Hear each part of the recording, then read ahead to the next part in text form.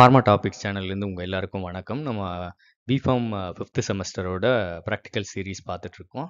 இந்த வீடியோவில் நம்ம பார்க்க போகிறது வந்து study of diuretic activity of drugs in rates. So அதாவது டயூரிட்டிக்ன்றது யூரினரி அவுட்புட் எவ்வளோ, அதுதான் வந்து டயூரிட்டிக் ஆக்டிவிட்டி. ஸோ இதில் ரேட்ஸ் தான் பயன்படுத்தணும்னு இல்லை, டாக்ஸும் வந்து பயன்படுத்துகிறாங்க அப்பார்ட் ஃப்ரம் ரேட்ஸ். ஸோ எந்தெந்த அனிமல்ஸ்லாம் யூஸ் பண்ணலாம்னா tax, hamster and rates. So முக்கியமாக நீங்கள் தெரிஞ்சிக்க வேண்டியது வந்து லிப்ஷிட்ஸ் டெஸ்ட். இந்த லிப்ஷிட்ஸ்ன்றது சயின்டிஸ்டோட பேர்.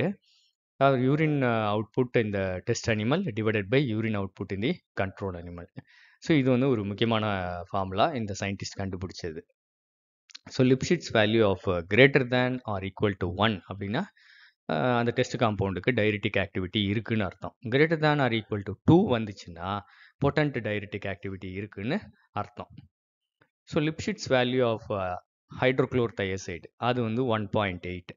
லிப்ஷிட்ஸ் வேல்யூ ஆஃப் ஃப்ரூசிமைடு பார்த்தீங்கன்னா 4. ஸோ கிரேட்டர் தேன் 2 அது ஒரு பொட்டன்ட் டயூரிட்டிக். இன்ஸ்ட்ருமெண்ட் யூஸ் பண்ண போகிறது வந்து மெட்டபாலிக் கேஜ். ஸோ இந்த மாதிரி தான் அந்த மெட்டபாலிக் கேஜ் இருக்கும். ஸோ அங்கே வந்து ஒரு மேலே அனிமலை வச்சுருவாங்க, கீழே வந்து அந்த யூரின் வால்யூமை வந்து கலெக்ட் பண்ண முடியும். ஸோ இப்படி தான் இருக்கும் இந்த மெட்டபாலிக் கேஜ். ஸோ அந்த மேலே வந்து ஒரு கூண்டு மாதிரி இருக்கும், அதுக்குள்ளே வந்து அந்த அனிமலை வந்து பிளேஸ் பண்ணிக்கலாம், ரேட்டை. ஸோ கீழே வந்து ஒரு கலெக்டர் மாதிரி வச்சு அந்த எவ்வளோ வால்யூம் ஆஃப் யூரின் கலெக்ட் ஆகுது அப்படின்றத மெஷர் பண்ணிக்க முடியும். ஸோ யூஸ்வலாக பார்த்தீங்கன்னா டெஸ்ட் ட்ரக்கை வந்து முன்னாடியே வந்து அட்மினிஸ்டர் பண்ணிடுவாங்க. அதுக்கப்புறம் குரூப்பிங் வந்து பிரிச்சிருவாங்க. அது நார்மலாக இருந்தால் சலைன் மட்டும் கொடுக்கறது, இல்லைன்னா வந்து டெஸ்ட் ட்ரக்கை கொடுக்கறது. ஸோ 2 குரூப் இருக்கும், வெஹிக்கிள் ட்ரீட்டட் அல்லது ட்ரக் ட்ரீட்டட். அந்த மாதிரி ரெண்டாக வந்து அது பிரிஞ்சிடுது. ஸோ அதுக்கப்புறம் வந்து அந்த டெஸ்ட் ட்ரக்கோ அல்லது வெஹிக்கிளோ கொடுத்த பிறகு அந்த அனிமலை எடுத்து அந்த கேஜ் மாதிரி இருக்கும், அதனால தான் மெட்டபாலிக் கேஜ் அப்படின்னு சொல்கிறோம். அந்த கேஜுக்குள்ளே அதை ப்ளேஸ் பண்ணிவிடுவாங்க. ப்ளேஸ் பண்ணிட்டாங்கன்னா அதுக்கப்புறம் ஒரு லிட் மாதிரி போட்டு அதை வந்து க்ளோஸ் பண்ணிவிடுவாங்க. ஸோ அதுக்கப்புறம் ஒரு கலெக்டர் வச்சு அந்த யூரின் வால்யூமை கலெக்ட் பண்ணிவிடுவாங்க. ஸோ நம்ம ஞாபகம் வச்சுக்க வேண்டியது மெட்டபாலிக் கேஜு, அந்த கேஜில் வந்து அந்த மேலே இருக்கிறது மெட்டபாலிக் கேஜ், அதில் வந்து அனிமலை ப்ளேஸ் பண்ணுவாங்க. அதுக்கப்புறம் ஒரு கலெக்டர் வச்சு யூரின் வால்யூமை கலெக்ட் பண்ணுவாங்க. ஸோ சில மணி நேரத்துக்கு முன்னாடி டெஸ்ட் ட்ரக்கோ அல்லது வெஹிக்கிளோ அட்மினிஸ்டர் பண்ணிவிடுவாங்க. அதுக்கப்புறம் அனிமல்ஸை குரூப்பிங் பண்ணிவிடுவாங்க. 2 குரூப்பிங் இருக்கும், வெஹிக்கிள் ட்ரீட்டட் அல்லது வந்து ட்ரக் ட்ரீட்டட். இந்த vehicle treated and drug ட்ரீட்டட்னு grouping பிரித்த பிறகு அனிமல்ஸை வந்து ஒரு அனிமலாக எடுத்து அந்த கேஜுக்குள்ளே வச்சு இண்டிவிஜுவலாக தான் நான் சொல்கிறேன், எல்லாத்தையும் ஒன்றா வைக்க முடியாது. ஸோ அப்படி வச்சுட்டு அதுக்கப்புறம் வந்து யூரினை வந்து கலெக்ட் பண்ணணும் அட் டிஃப்ரெண்ட் டைம் இன்டர்வல்ஸ். வேறு டைம் இன்டர்வல்ஸில் கலெக்ட் பண்ணணும். அந்த வால்யூமை வந்து மெஷர் பண்ணிக்கலாம். 24 ஹவர்ஸ்க்கு மொத்த கலெக்ஷன் எவ்வளோ அதுவும் வந்து செக் பண்ணுவாங்க. ஸோ இப்படி தான் இருக்கும் அந்த அப்சர்வேஷன் டேபிள். அதாவது 5 hours after last dose of drug administration, 5 மணி நேரத்துக்கு அப்புறம் ட்ரக்கு கொடுத்ததுக்கப்புறம் 5 மணி நேரத்துக்கு அப்புறம் என்ன வால்யூம் ஆஃப் யூரின் கலெக்ட் ஆச்சு, இது ஒரு டேபிள் இருக்கும். அதுக்கப்புறம் 24 hours after last dose of drug administration, இந்த ரெண்டுமே வந்து இருக்கும். ஸோ நம்ம சொன்ன மாதிரி லிப்ஷிட்ஸ் டெஸ்ட் மூலயமா volume of urine collected for the test divided by volume of urine collected for the vehicle, இதுதான் வந்து லிப்ஷிட்ஸ் டெஸ்ட்டோட ஃபார்முலா. ஸோ அப்போ என்னென்ன பண்ணுவாங்க அப்படின்னா யூரின் வால்யூம் வந்து எம்எல், டயூரிட்டிக் ஆக்ஷன் அதான் நம்ம பார்த்தோம் அந்த formula. Diuretic action, diuretic activity என்னது அப்படின்னு ரிப்போர்ட் பண்ணிக்குவாங்க, இருக்குதா இல்லையா அப்படின்னு. யூரின் வால்யூம் அப்படின்னு பார்த்தீங்கன்னா எம்எல்ல இருக்கும். 24 ஹவர்ஸ்க்கும் அதுதான் டயூரிட்டிக் ஆக்ஷன், டயூரிட்டிக் ஆக்டிவிட்டி கண்டுபிடிச்சிக்க வேண்டியது தான்.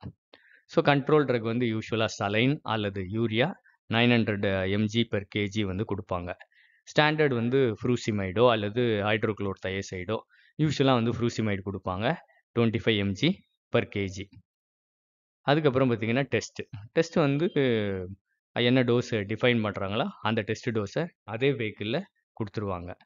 அதுக்கப்புறம் டயூரிட்டிக் ஆக்ஷன், இங்கே இந்த டேபிளில் பார்த்தீங்கன்னா 2 இது இருக்குது. ஒன்று வந்து டயூரிட்டிக் ஆக்ஷன் இருக்குது, ஒன்று டயூரிட்டிக் ஆக்டிவிட்டின்னு இருக்குது. டயூரிட்டிக் ஆக்ஷன் தான் அந்த லிப்ஷிட்ஸ் formula, urine output in the test animal divided by urine output in the control animal. ஆனால் டயூரிட்டிக் ஆக்டிவிட்டி அப்படின்னா என்னது, urine output in the test animal divided by urine output in the standard animal. For example ஃப்ரூசிமைடுக்கு எனக்கு ஒரு answer வருது, test ட்ரக்குக்கு ஒரு வேற answer வருது. இந்த ரெண்டுத்தையும் எடுத்து டிவைட் பண்ணா அது டையூரெட்டிக் ஆக்டிவிட்டி. ஆனா லிப்ஷிட்ஸ் டெஸ்ட் வந்து டையூரெட்டிக் ஆக்ஷனை சொல்றது. Urine output in the test animal divided by urine output in the control animal. So டையூரெட்டிக் ஆக்டிவிட்டினா urine output in the test animal divided by urine output in the standard animal. So இதை report பண்ணால் நமக்கு அந்த ட்ரக்குக்கு நம்ம சொன்ன மாதிரி greater than 1 அப்படின்னு வந்துச்சுன்னா அது டையூரெட்டிக் ஆக்டிவிட்டி இருக்குன்னு அர்த்தம். கிரேட்டர் தேன் 2 அப்படின்னு கிடச்சுன்னா போட்டன்ட் டையூரெட்டிக் அப்படின்னு சொல்லிடுவாங்க.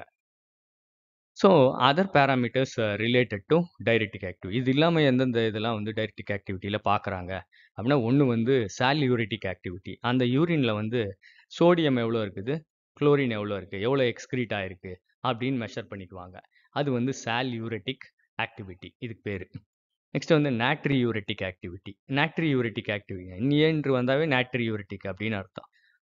நாட்ரியூரிட்டிக்னு நான் சொல்கிறேன், நீங்கள் அந்த NAவை வச்சு சோடியம்னு ஞாபகம் வச்சுக்கோங்க. So ratio of sodium and potassium, sodium concentration எவ்வளோ இருக்குது யூரினில் டிவைடட் பை பொட்டாசியம் கான்சன்ட்ரேஷன் எவ்வளோ இருக்குது, இந்த ரெண்டுத்தையும் டிவைட் பண்ணோம் அப்படின்னா அது நாட்ரியூரிட்டிக் activity. So சால்யூரிட்டிக்னா sodium and chloride ரெண்டுத்தையும் வந்து மெஷர் பண்ணிக்கிறது.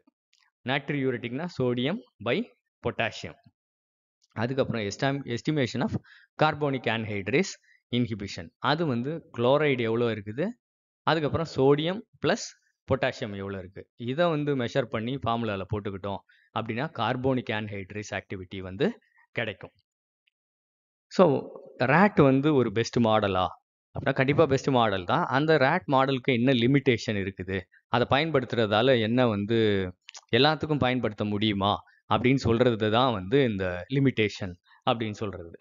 ஸோ அதில் பார்த்தீங்கன்னா டையூரெட்டிக்ஸ் R evaluated on rates including benzo தயசைன்ஸ், அதாவது ஹைட்ரோக்ளோர் தயசைடு, பென்ட்ரோஃப்ளூமிதயசைடு இல்லை குளோர் தயசைடு. இந்த தயசைட்ஸ், லூப் டையூரெட்டிக்ஸ், இதுக்கு எல்லாத்துக்குமே பெஸ்ட் மாடல் வந்து அனிமல் மாடல் அப்படின்னு சொல்லிக்கிட்டிங்கனாவே அது வந்து இந்த லிப்ஷிட்ஸ் டெஸ்ட் இன் ரேட்ஸ் தான். ஆனால் ஒரே ஒரு லிமிட்டேஷன் இருக்குது. However, some diuretics do not produce diuresis in rats. For example, முன்ன காலத்தில் வந்து மெர்க்கூரியல் டையூரெட்டிக்ஸ்னு இருந்துச்சு. For example மெர்சாலில் acid. அது வந்து இப்போ டையூரெட்டிக்காக பயன்படுத்துறதில்ல, பயன்பாடு கம்மி ஆயிடுச்சு, பெருசாக யூஸ்லேயே இல்லைன்னு வச்சுக்கோங்களேன், அது அப்சொலீட். ஸோ ஆனால் இந்த மெர்சாலில் வந்து டையூரெட்டிக் ஆக்டிவிட்டி இன் மேன் இருக்குது, வேறு ஸ்பீஷீஸ்லலாம் கூட இருக்குது, ஆனால் ரேட்டில் கிடையாது. ஸோ அதனால் வந்து ரேட்டை வந்து எல்லா டெஸ்ட் ட்ரக்குக்கும் ஆன்சர் பண்ணிடும் அப்படின்னு சொல்லிட முடியாதுன்றோம். அது ஒரு லிமிட்டேஷன். ஸோ அதனால் என்னென்னா அக்கார்டிங்லி ஒரு 2 ஸ்பீஷீஸ்லையாவது டையூரெட்டிக் ஆக்டிவிட்டியை செக் பண்ணிக்கிறது வந்து ஐடியல் அப்படின்னு ஞாபகம் வச்சுக்கோங்க.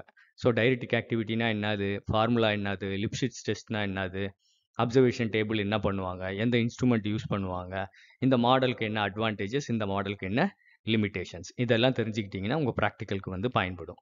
ஸோ இந்த வீடியோ கேட்டதுக்கு நன்றி. ஃபார்மா டாபிக்ஸ் சேனலுக்கு சப்ஸ்கிரைப் பண்ணுங்கள். இந்த வீடியோ பிடிச்சிருந்தா மற்றவங்களுக்கு ஷேர் பண்ணுங்கள். உங்களுக்கு சப்போஸ் இதில் இந்த உழைப்பு வந்து பிடிச்சிருந்தது அப்படின்னா சூப்பர் தேங்க்ஸையும் நீங்கள் பர்ச்சேஸ் பண்ணிக்கலாம். ஸோ இந்த வீடியோ கேட்டதுக்கு நன்றி.